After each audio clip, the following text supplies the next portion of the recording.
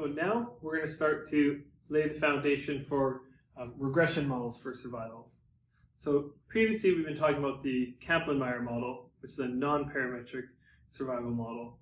Now we're going to move into building the bridge to parametric models and then semi-parametric models, looking at how we can use a regression model to estimate survival rather than this step function like the Kaplan-Meier. So I'm going to lay a foundation of a few things, a reminder of Poisson distribution, exponential distribution. Now these things aren't completely necessary to understand in order to be able to work with survival analysis models. But the more you remember or know about the, say, exponential distribution, kind of the deeper your understanding is going to be. So first, let's just remind ourselves of the Poisson process. And this is the sort of thing that you quite often learn in an intro stats course. So this is where we're looking at events that occur independently over time. And these have a rate of occurrence. If you use lambda as y over t. So lambda we're going to use to represent the rate, and this is the number of occurrences per unit time. Right? On average, how many times does the event occur per unit time? Okay. And this process gives rise to two different distributions, two theoretical probability distributions, or two random variables. So the first is the Poisson distribution, or the Poisson random variable. And remember, this is where we're looking at letting y be the number of occurrences of the event in time t. Here, we'd say y follows a Poisson distribution with parameter lambda. And if you've learned this stuff before, little f of y, the probability that y equals little y, can be worked out as e to the negative lambda, lambda to the power of y over y factorial. And the Poisson distribution also had this feature that the mean is equal to the rate, and the variance is also equal to lambda, or the rate. And so this was the theoretical probability distribution underlying Poisson regression. Now, the Poisson process, rather than looking at fixing time and asking how many times does this event occur in a fixed period of time, we can also think of focusing on time itself as being the variable, how much time goes by until the event occurs. And that gives rise to the exponential distribution, or the exponential random variable. Okay. And this here is where we say, let t be the time until the next, or y equals 1, occurrence. So asking about, rather than say the Poisson, where the Poisson fixes the time, it says given amount of time, how often does the event occur? The exponential says let's fix y being 1. How much time goes by until an event occurs? So these two are the ways you can get at the rate. The exponential distribution, so often you learn this in an intro stats or more often in an intro probability course. Little f of t, which is sort of like the probability that t equals little t. And the reason I said sort of, it's not quite when this is a continuous random variable, but let's put that aside for now and not go down that rabbit hole. This is lambda e to the negative lambda t, and big f of t, the probability that t is less than or equal to little t, is 1 minus e to the negative lambda t. And so again, these are things that you commonly learn about in an intro stats or an intro probability course.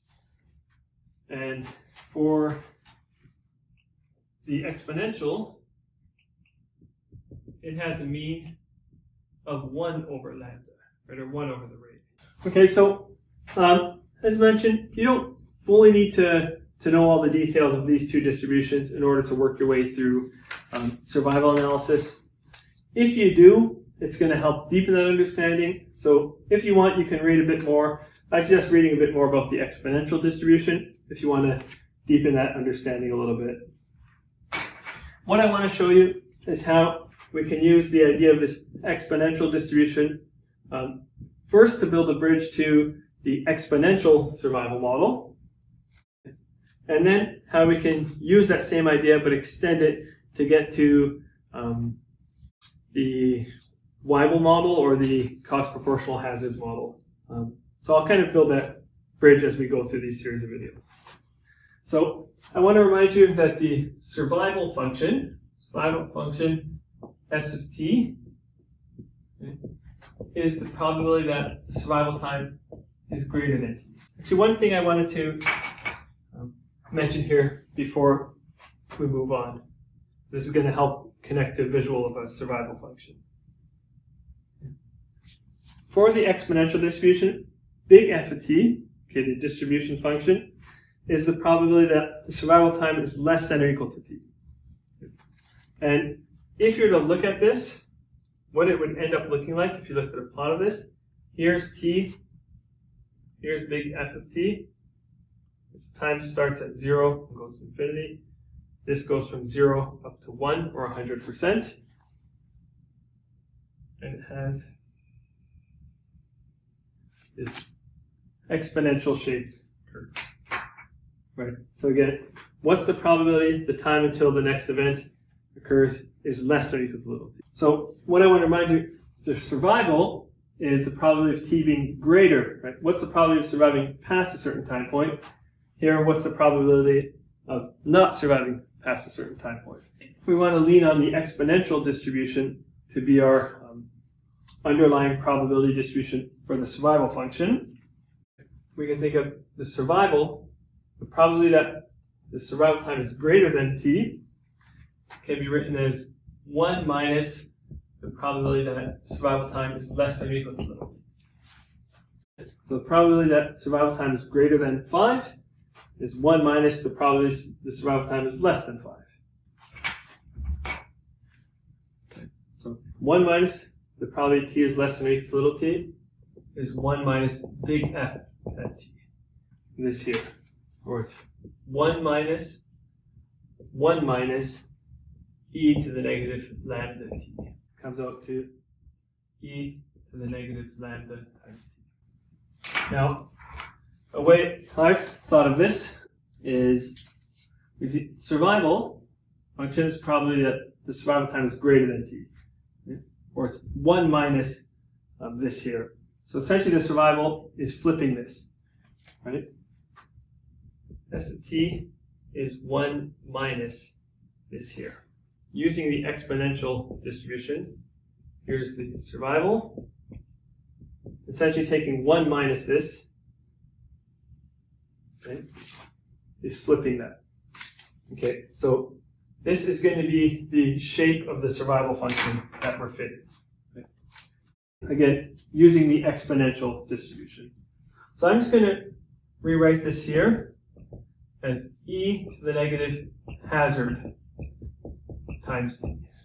This lambda, right, or this rate, is the hazard.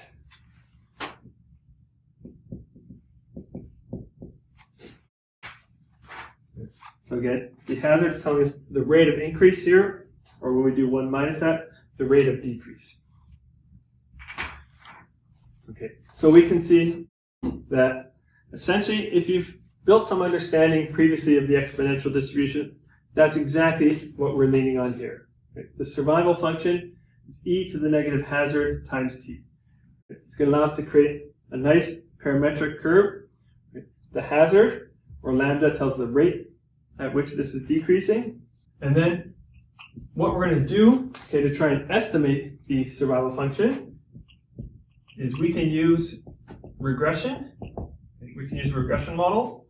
And the regression model essentially is going to be either, we can think of it as estimating the hazard using e to the b0 plus b1 x1 all the way up to bk xk. So we're going to estimate the hazard using another exponential, or we can think of it as we're going to model the log hazard as a linear function of the x variables. Okay, so again, just to recap some of this, the way we're going to go at trying to estimate a survival function, again using the exponential survival model, is we can think of our survival function is going to be this negative exponential curve. It's going to be some shape like this. And if we want to try and estimate the rate at which the survival is decreasing, we can model the hazard, right, the rate of decrease, as an exponential function of x variables. So again, we can try and estimate survival using, say, someone on treatment A or B. What's their age? How severe is their condition? Whatever variables we think are important. And so again, this is just kind of the foundation. What I'm going to get into next is trying to talk about the difference between the exponential model, which we basically just laid out right here,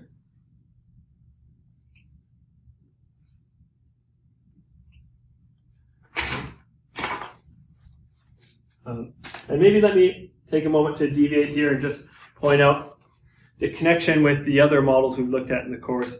So previously we've been looking at linear regression, logistic regression, Poisson regression, and now we're looking at survival analysis. And when we're looking at regression models for survival, these are other generalized linear models. What I want to show you here is that these essentially look very similar to the regression models we've seen in the course so far, right? Modeling the kind of y, or modeling something as a linear function of x's. And one thing I want to point out is this exponential survival model is exactly the Poisson regression model we've been looking at before. And we can see that connection here, that with the Poisson process, the rate allows us to model the number of occurrences in a fixed period of time, or how much time until the next occurrence. Okay, so I just wanted to step back and say what we see here looks very similar to what we've seen so far in the course. And so the way we're going to approach things, again, is going to be pretty similar to how it was before. Now, one thing I want to say, in a moment I'm going to get to talking about the exponential model versus the Weibull model versus Cox Proportional Hazard model. Where things differ a little bit is in this B0. These models are pretty similar, aside from how this B0 or this intercept term differs a little bit depending on the type of model. So in a separate video, I'll get into that. But just to kind of close the loop, the way we are going to try and estimate the survival function is using a regression model like this, using the x variables. Again, someone on treatment A or treatment B, are they male or female, what's their age, whatever we think is important in terms of survival, we can fit a regression model that's going to allow us to estimate the hazard. What's the hazard given the x variables? Then we can take that hazard, sub it in here, and that's going to give us the survival function. So again, the way we're going to go at trying to estimate the survival function is, say, this has some particular shape. Right now, we'll say it has an exponential shape. And to define that, we just need to estimate the hazard, or the rate of decrease for that curve. And the way we'll do that is we'll estimate the hazard using a regression model. Here, the hazard as an exponential function of x's. The log hazard is a linear function of x's. And we've already crossed this bridge a bit earlier, but I'm just going to remind you, this B1 is going to tell us how does the log hazard change for x1. If we exponentiate that, that's going to give us a hazard ratio. So in the next video, we'll get to talk about exactly how we separate what the difference is between the exponential, the Weibull, and Cox Proportional Hazard model. Stick around, guys. There's more to see, and please stay safe.